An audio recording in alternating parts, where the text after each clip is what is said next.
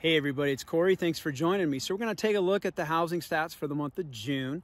Got a lot of positive feedback from you guys last month when I did the housing stats for May. Remember, I was in the trailer, we were camping, and I was away from my studio, and I wasn't able to show you the stats visually. I had to talk through it. In this one, we're going to actually go to the screenshot. I do have my studio. I'm going to go in there and give you guys a visual look at the stats. Tell me what you guys think, if you like seeing the stats as we go through them. And again, we're going to break out the new construction homes from the previously existing homes so you guys can kind of see what's going on in the market a little bit better than just a general oversight. So again, we're going to look at the housing stats for the month of June for all of North Idaho. Let's get into it. So June median sales price for all construction types. Price was $545,000 for the month of June. That was up 8.1% year over year. You can see that in 2022, this is when the Fed started cutting rates. Remember, they started in March. And then prices dropped about 10%, and they've gone back up 8.1% year over year. Let's look at previously owned. Your previously owned homes are up 10.2%, median price being $551,000. Look at new construction. New construction homes are sitting at a median price of $507,735. That's down 7%. And this is kind of rare, honestly. New construction homes are typically more expensive pound for pound, square foot per square foot. They're more expensive than a pre-existing home. What you're seeing here, the median sales price for new construction being at, just under $508,000, I think, and again, this is just me speculating on what I know about the market, and I'm coming at this because I drive through these new neighborhoods all the time, these newly constructed neighborhoods, and I'm starting to see a trend of builders building cottages and smaller homes with smaller footprints. 3-bedroom, 2-bath. They're kind of trending away from the bigger lots and the bigger homes for a couple reasons. One, it works better for their bottom dollar to put more homes on the actual acreage that they have. But secondly, I think people just can't afford these bigger, more expensive homes. So the builders are trying to trend more to where the buyers actually are and keep those prices closer to that $500,000 median price point. So I think between the builders trying to engage with the actual affordability of most people, you're starting to see the prices come down.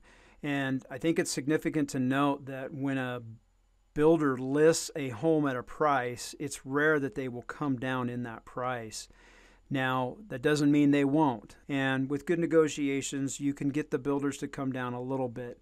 What they would rather do is give you concessions than come down in price. And the reason for that is they don't want to upset people that have already bought those homes in previous phases.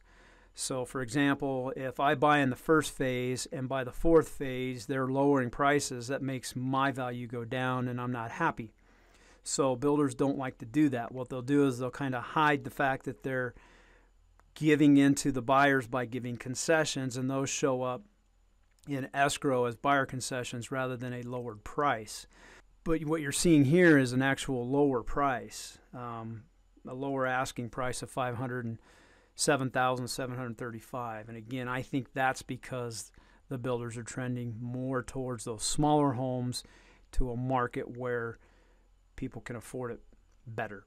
Let's go to new listings. All right, so here we are at the June new listings year over year. You can see that new listings were at 827 homes hitting the market. Again, this is for both previously owned and new construction combined.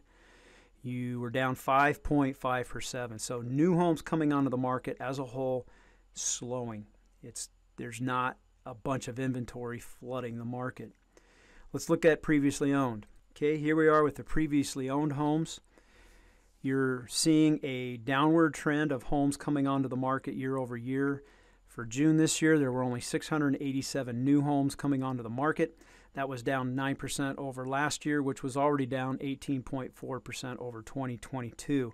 So a very consistent downward trend of new homes of the previously owned type coming onto the market. Let's look at new construction. New construction, it's a different story. You can see here that new listings coming onto the market for newly built homes was actually up 16.7% year over year. Builders put 140 new homes on the market for buyers to buy. All right, let's go over to homes for sale. All right, June, homes for sale. You can see this is your inventory. That's what we call it. You had 2,024 total homes on the housing market for the month of June. That was up 10.8%. So remember in the last slide we showed that the new construction is actually bringing inventory to the table with new listings, but the previously owned homes are not. Why do we have such a jump of 10.8% in homes for sale? And again, with little homes coming onto the market and inventory growing, that should tell you that there's a lot of homes that are just sitting on the market. And as I always say, those are your porcupine properties. But let's go ahead and break down what we have here. So homes for sale is up this year 10.8%. Let's look at previously owned homes. Previously owned homes on the market is up 15.2% over last year. There were 1,640 homes to choose from that were previously owned. New construction was actually down for homes for sale. Last year, builders had more inventory on the market than they did this June. This June, they had 384 homes to pick from. That was down 4.5%. We're going to jump over to June pending sales. This is your buyer activity for the month of June. For all construction types, there was a total of 478 homes put under contract. That was up 3% year over year over last June. Let's separate it out. Your previously owned homes, pending sales, pretty flat over last year. There were just 2 more homes this year put under contract than the same period last year. Watch this. This is new construction. New construction, the rate was up 17.9%. There were 79 homes put under contract this year compared to last year. So again, you're seeing people gravitate towards the new builds. For one, the new builds, as we saw, are cheaper in the sense that they're building more economical homes, smaller homes on smaller lots, and there are people that want those. So pending sales for new construction is up. People want those new homes. Let's go over to closed sales. All right, looking at June closed sales, this is both construction types, both previously owned and new construction put together. We had a total of 397 closed sales. That was down 16.9% over last year. So sales are trending down year over year. But let's break it up and look at it even more. The biggest jump in downward trend was in the previously owned homes. The previously owned homes that were closed for contracts was down 26.8%. There were only 311 homes closed this June compared to last June, which had 425. You can see new homes closed, 86 this year compared to 53 last year. That was a jump of 62.3%. So a lot of the buyer activity is with the new builds. Now, obviously, pre-existing builds are still selling more in volume, but the rate of buyers is increasing greater towards the new builds. And again, I think it's because the builders are actually engineering their builds now more towards that price point that everybody can afford, or more people can afford. Trying to build smaller homes on smaller lots, keep that price down closer to $500,000 as opposed to $1 million. And through that effort on the builder's part, having inventory, they can get more close sales. There's just nobody that owns a home putting them on the market right now.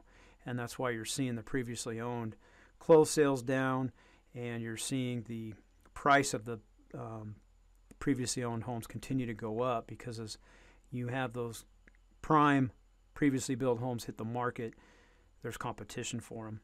All right, so there you have it. Those are your stats for the month of June. What did we learn? I'll tell you what I learned, and I don't like taking big swings at stats in small snapshots at time. I like to see larger snapshots in time to kind of see if there's trends. But one of the things that I'm starting to see is builders especially when you drive through these neighborhoods, you see it visually. Builders are building smaller homes. They're building cottages and smaller footprint homes like I talked about in the stats video.